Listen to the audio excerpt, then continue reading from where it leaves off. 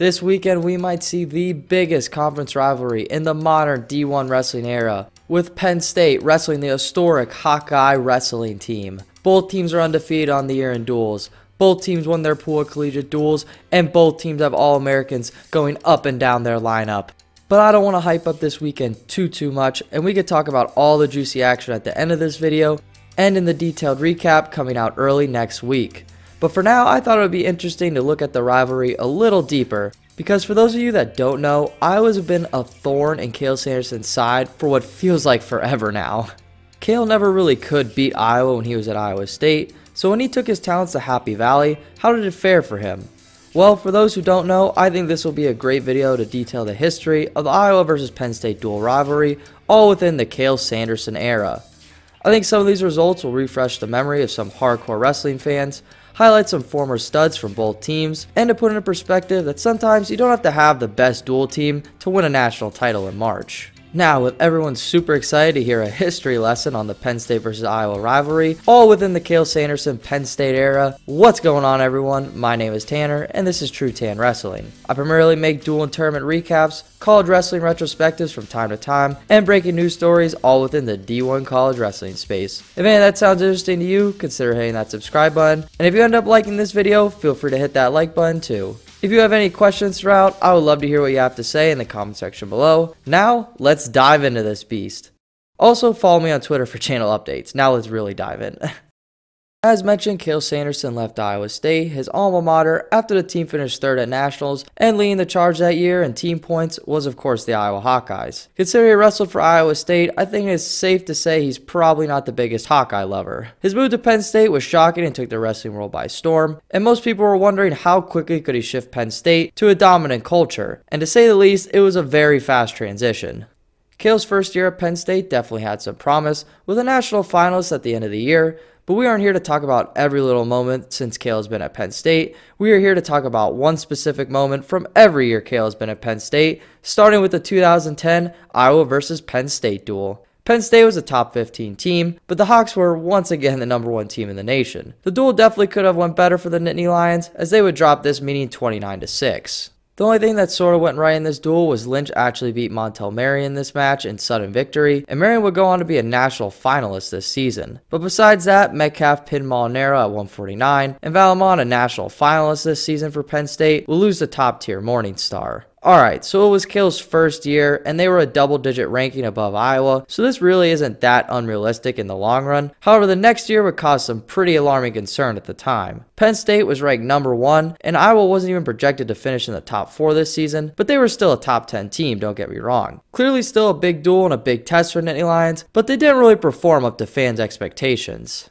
This 2011 season, Penn State would lose once again to Iowa 22-13, giving the #1 team in the country their first loss, and even more pressure stacked on top of them. Returning 125 finalist Long, now up at 133 for Penn State, will lose to Ramos of Iowa, who would go on to have a great season and career for the Hawkeyes. Of course, Quinn Wright would get upset here, and he would go on to win a national title at this weight class. And even the combined power of Molinaro, Taylor, and Ruth, the Hawks got more bonus points and wins to close out the duel with the victory. Penn State would win Big Tens and NCAAs this season regardless, but still a crazy duel and put some things into perspective at the time.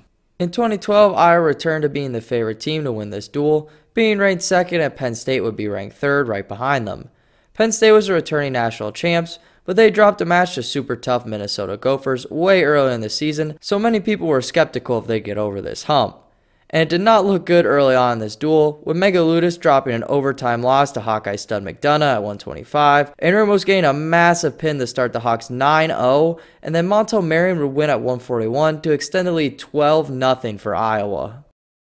Yeah, it was not looking very good as a Penn State fan, but one thing that I forgot to mention is that the 2012 team was pretty filthy, and after this rough start for the Nittany Lions, it was all Penn State, as they would win the next 7 matches to finally beat the Hawks in a duel 22-12. Let me just read you their 149 to heavyweight lineup. It's crazy. Molinaro at 149, national champ. Dylan Allen at 157, stud in high school and always was an All-American talk. David Taylor, 2-time national champ at 165, and well, he was also a world and Olympic champ. Ed Ruth, 3-time national champ at 174. Quinn Wright, 2-time national champ at 184, and first 4-time several-time All-American. There was McIntosh at 197, who would eventually be a national finalist and several-time All-American, and Wade at heavyweight, who was a long-time starter and stud for them.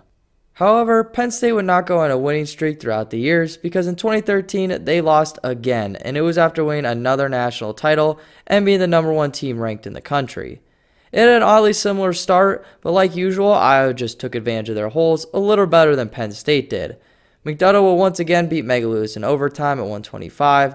Ramos would get another pin, this time over soon-to-be All-American Conway at 133, and Ballweg would get a major decision for the Hawks at 141. So not looking great, but we've seen this before. However, even the combined bonus point power of Taylor and Ruth, along with Wright getting a win, the Hawks still had wins from guys like St. John, who beat Dylan Allen at 157, and longtime Iowa heavyweight and now Coach Telford would get the win to seal a duel 22-16 for the Hawks. This one was honestly shocking to me. I mean, at the time it definitely was. How can a team just be so dominant in the tournament game, but then drop matches here, especially when they have guys who score crazy bonus points? But it is Iowa, and it wasn't like Penn State was losing to lower level teams. And if you haven't noticed already, this rivalry perfectly shows that matchups really matter in the dual portion of this sport, and it took a while for Penn State to be extremely good in the tournament game and really good in the dual portion of the game as well. In the 2014 season, they actually wrestled before Midlands. Not like that really matters, just thought I'd mention it. But Penn State would win this one pretty convincingly. Key to know is that Gilman made his start here, and normally Clark was the guy this season at 125, but regardless, Gilman would wrestle Megaludis and he would drop the match there, and Rose would get another pin, which would mark his third pin and a win over a 125 national finalist in his Penn State dual career, which is kind of an interesting stat when I look back at it. We also saw matches like McIntosh beat Sammy Brooks, who is a household name now in freestyle, along with Brown changing the tide from last season, which is a big point swing for them, beating Hawkeye celebrity Mike Evans. Also, Zane Rutherford would be a freshman this season, beating Jevo of Iowa at 141 for the Penn State victory 24-12. In 2015, yep, you guessed it, Iowa would once again switch it to beat Penn State 18-12, which was pretty close since Iowa was the favorite to win it this year. Spoiler alert, they didn't though. And Penn State was sitting some massive point scores, and they lost Ruth and Taylor from the year before, but still a really competitive duel regardless. This was Sorensen's freshman year, and him and Bites would have a nice match, along with Brown once again beating Evans at 174, which was actually the national semifinal this season. And Goulabon upset Clark here too, which was another semifinal, but that would switch come March with Clark getting the victory there. I talked a little bit about my love and thoughts on the 2015 Penn State team in my Penn State lineup breakdown, and to be honest, it was a great year for the NCAA landscape with a lot of different teams getting their shot, so I would go check out those old brackets if you forgot about it, especially if you are a Buckeye fan. In 2016, wait, where is the 2016 season duel? Wait, what do you mean they didn't have it? Wait, what? Wait, they didn't wrestle this season? Oh my. Sorry about that, and we are back. So in 2016, this started the trend of Iowa and Penn State sometimes not wrestling each other, and I could kind of explain this. In 2014, so the 2014-2015 season, Maryland and Rutgers would join the Big Ten, making the conference even bigger and better. So normally there is one of two Big Ten teams each school doesn't wrestle, and it is rotated every year. It is the same thing in football, and I am assuming every Big Ten sport sort of does this. There simply just isn't enough time to wrestle all these duels in a season. So these new team inclusions mean sometimes we miss out on Iowa versus Penn State every couple years, and we have to kind of wait till Big Tens to sort of see it. Not saying Penn State would have won this duel, but they did beat Iowa by almost 30 points at Big Tens to win Big Ten, so in 2017, Penn State was real on a roll, beating the Hawks 7 of the 10 matches, winning the duel 26-11. This duel was still crazy though in Carver, with Zane rallying late to beat Sorensen in an overtime 98 match. I would go rewatch that match because it was awesome, and Mark Hall would get his redshirt pulled to lose to Meyer of Iowa, but Hall would go on to win a national title this season, so everyone who held on to his stock knows it paid off. We saw 1 versus 2 in Nolf versus Kemmer at 157, and it would not be the last time either, with Nolf winning a convincing 9-4 match, and Bo Nickel would pin Sammy Brooks in 38 seconds. Oh, poor Sammy. Also, Suriano versus Gilman at 125 was a low-scoring match, but freshman Suriano really pushed Gilman to the edge that entire match. And would you believe the very next year in 2018, Penn State would actually win 2 of these duels in a row back-to-back years? Yeah, this lineup for Penn State might be one of the best ever, but I don't think wrestling fans need me to say that. This is the team with 5 national champs all in a row and some other strong heavy hitters, so they were not only a great dual team, but an even scarier dominant tournament team. The real scary part is that there were 2 monster teams in 2018, but that is a video for another day. Hint, hint, hint. But in this 2018 season, Penn State stormed past Iowa again 28-13. To be honest, their real rival these past 2 years were easily Ohio State, especially this season with Penn State beating them, so they were for sure beating Iowa. However, there were still some notable matches from this season. Spencer Lee wrestled this match, picking up a pin. Nick Lee got his first win over an Iowa wrestler. Marinelli would stun returning national champ Vincenzo Joseph, but Joseph would go on to win it all regardless, beating Imar once again. And Bo Nickel pinned Bowman in 50 seconds. Ouch. And giving some heavyweight love, Neville's of Penn State would also beat Hawkeye legend Sam Stoll, which was a nice win for him at the time.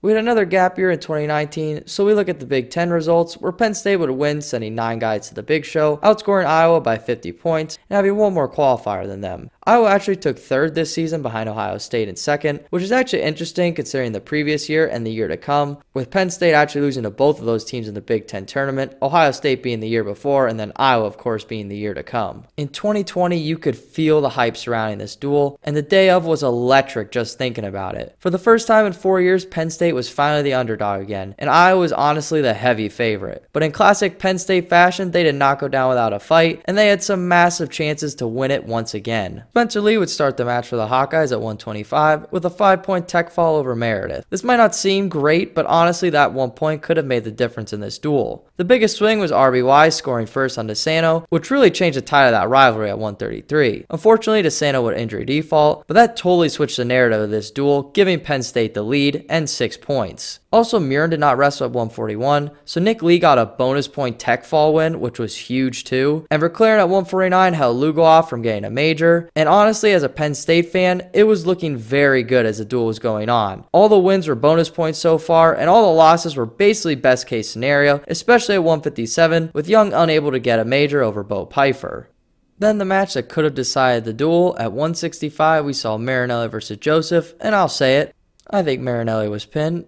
Just kidding. But Joseph and Marinelli had a heart-stopping and heart-pumping match that ended with Joseph being the winner, making the team score 14-10 Penn State. I was getting pretty cocky at this point with 4 matches to go.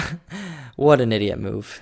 There was a 1 versus 2 upset, with Kemmer making a serious name for himself at his new 174-pound weight class, with Mark Hall dropping another Carver match, and that was not good for Penn State and totally switched things around. 2 freshmen would battle it out, with Brooks getting a nice win over Abe Assad at 184, and Assad actually beat Venz in Nebraska, who was Brooks' only loss this season, and I would say Brooks rebounded super well this duel. Finally, Rashid would drop a match to Warner at 197, and that match would actually get switched at Big Tens, and the same could be said with Hall versus Kemmer, so I guess it's better for them to win then rather than now. But Penn State definitely could have won this duel if it was switched. Finally, at heavyweight, Cassiope sealed the deal, beating Seth Nevels, who was a starter at the time since Anthony Cassar hurt his shoulder and was done for the Nittany Lions. Regardless, Iowa would win the duel, retaking the crown 19-17. I'll give it to Iowa. They faced some massive adversity in this duel early, and they made the best of it late to come out on top over a strong Penn State team. We never got to see this play out in March, but Iowa did win Big Tens, in case you were wondering. Wow, so I went way more in depth on that duel than the other ones, but that's just because they haven't wrestled since that 2020 duel, considering last year's duel was canceled. Story of my life. But Iowa would honestly get even better with their team getting a transfer Jay and Iron at 141 and Murin bumping up to 149. Iowa will win Big Tens and win it all in March, even with Penn State getting 4 national champs, who are all back by the way. In conclusion, this rivalry was way more of a roller coaster than I remember. You kind of forget some of these awesome matchups between these elite teams. These duels breathe bonus points making the difference, and that matchups do matter. And even if one team is ranked 10th and one is ranked 1st, neither of them is safe from the upset. With the Iowa versus Penn State duel rapidly approaching, I hope we see all 10 guys healthy and ready to battle. I know it is getting late in the season and coaches are trying to keep their guys safe and COVID free, so just stay calm, wrestling fans. We always know that the wrestling stars will appear in March, and that is all we can really ask for. But I'll tell you this much, it could be 20 backups wrestling out for the #1 spot in Carver Hawkeye Arena this weekend, and I will still be watching with my heart out of my chest. Also, P.S. I guess the brand story is airing after the duel on Big Ten Network, so check that out if you want to. Maybe I'll go back to my roots and do a movie review on it or something. Let me know if you'd want to see that in the comment section below. But with all that said, all my dumb jokes out of the way, I hope you all enjoyed this video. And with all that said, take care everybody, and I will see you in the next one. Thank you all very much.